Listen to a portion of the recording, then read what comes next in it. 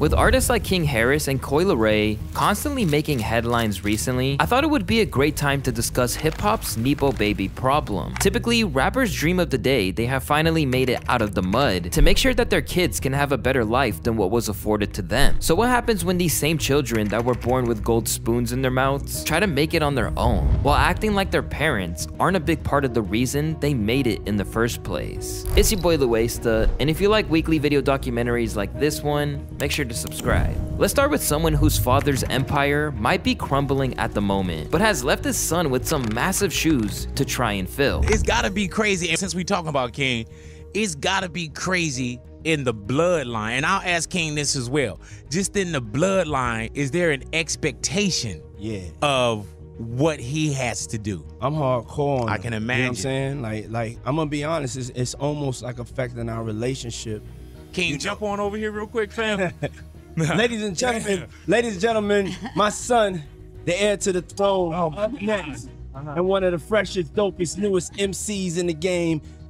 His real name is Christian Combs. He goes by King Combs. Christian Combs is one of Diddy's 4 kids, with the on-again, off-again love of his life, Kim Porter. Ever since he started dropping music in 2016, he's been insistent that he'll be the one to carry on Bad Boys' legacy and tried to get his father's blessing. I know I got big shoes to fill, and I know what I have to do, and the day I brought it up to my pops that I really wanted to take it serious and be a rapper, entrepreneur. He told me like, yo, you can't do this and be playing around with it. You really gotta focus and be about this. Like, you can't play at all. Like, since then, Combs has insisted that he's the man to bring the once great label into the next generation because he's the heir to the throne. Bad boy, that's my life. That's the legacy I was born into.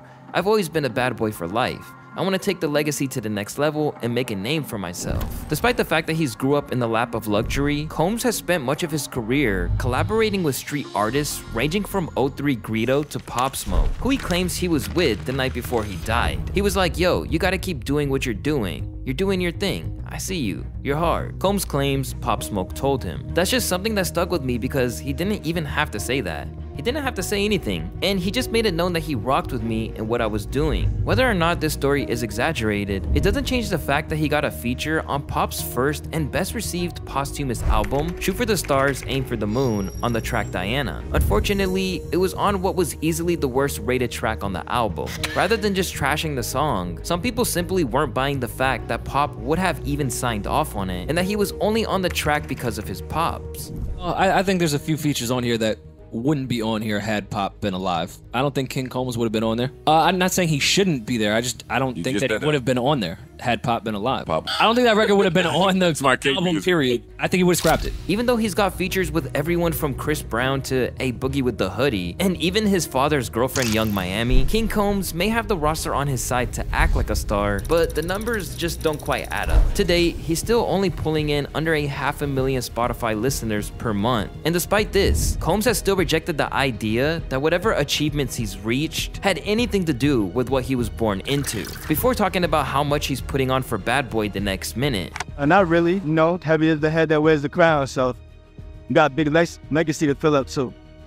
And right now, Bad Boy be #1. Let's go, bitch. Feel like I'm blessed. You know, we're gonna take the legacy bar further and further. Bad Boy to life, New Orleans. Can't stop, won't stop, never stop. Just stop hating, that's it. There has been one real bright spot in his career so far, which is when he briefly topped the hip-hop airplay chart, which, if you're unfamiliar, is decided upon by what's getting the most spins on the radio, rather than how much the average listener is streaming it. The song that got him there was titled Can't Stop, Won't Stop with Kodak Black, which not only used one of his dad's favorite catchphrases from back in the day, but samples an old Lil Kim and Lil C's track. Still, King Combs celebrated this like it was a platinum record. Taking over, listen, Can't Stop, Won't Stop, Bad Boy. We got the song of the summer right now. #1 song. Pop's got R&B, I got hip hop. You're saying to the naysayers.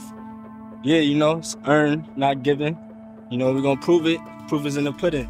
Still, after the interview dropped, people stayed skeptical of what he could do without his dad's name or catalog. He has no creative voice of his own though. All of his songs are samples or remakes of his dad's. Sir, every song you use is a sample of your dad's. Stop it. He wouldn't have cleared those for anyone else. The privileged want to be unprivileged so bad. His whole career is built on cosplaying as his father. But while one NepoBaby named after royalty is on good terms with his father and reaping the rewards of using what he built, the same can't necessarily be said for King Harris. The 19-year-old son of T.I. and his former R&B star wife Tiny, King basically grew up in front of the whole world, as he appeared alongside his family on the VH1 show T.I. and Tiny, The Family Hustle. But somewhere along the line, he started acting out and behaving like his name carries weight in the streets. So for the past year, he's been making tons of headlines and never for the right reasons. King first popped back up in people's minds when he was seen behaving like a spoiled brat at a Waffle House because they dared to mess up his order. Yeah, yeah.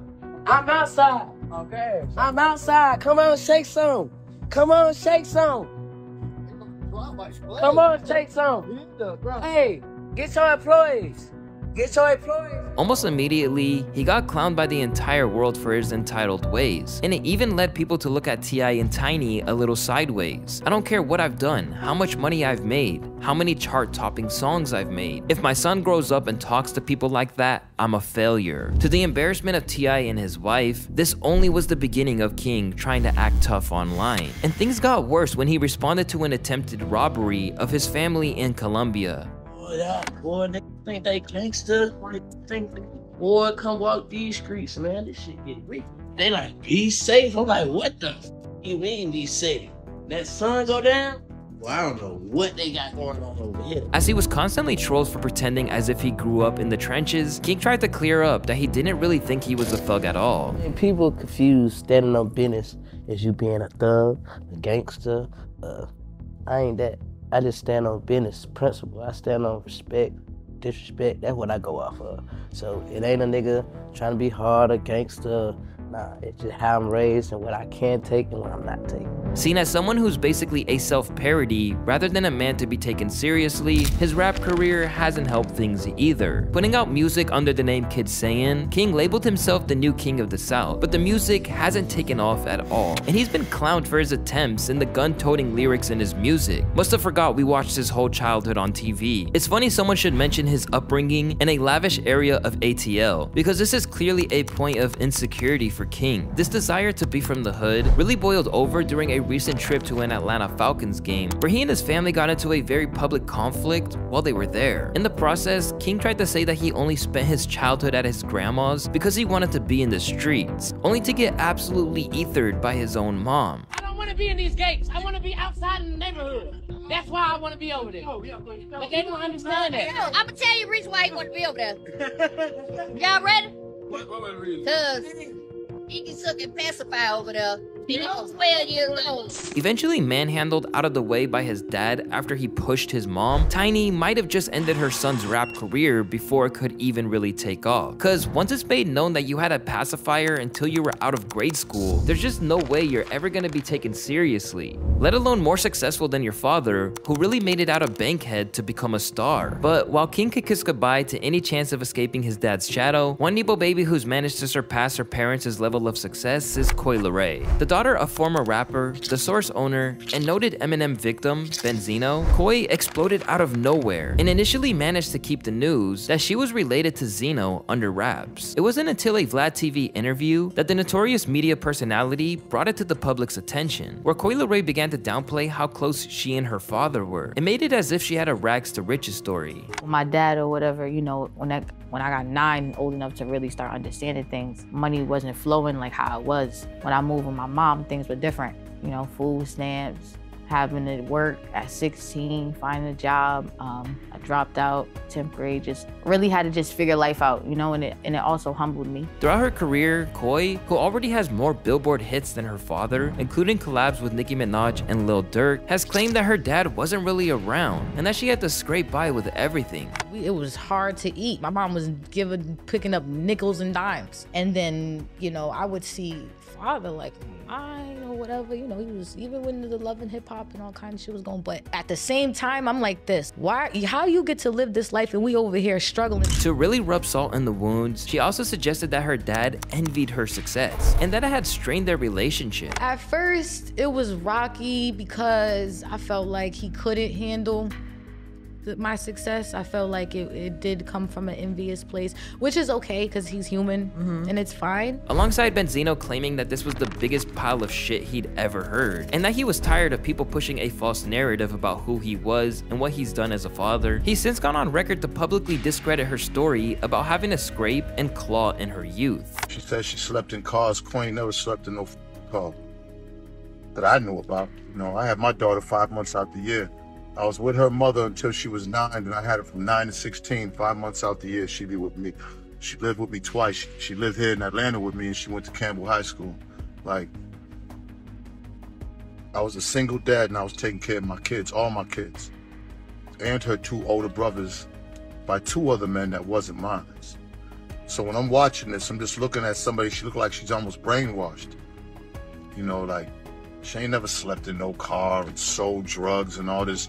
Like, I don't know why she's running with this narrative. Despite occasional attempts at reconciliation, the two just can't get back on the same page ever since she's gotten famous. She's literally even said that she was embarrassed to be his daughter and that she didn't want anyone to know. Over time, Benzino has responded in kind, even mocking her album sales. But despite all of the posturing from both parties, Benzino hasn't been able to hide that the whole situation does get to him. I got thick skin, man. You know what I'm saying? Like, I'm one of the people like, let's just forget it, move forward.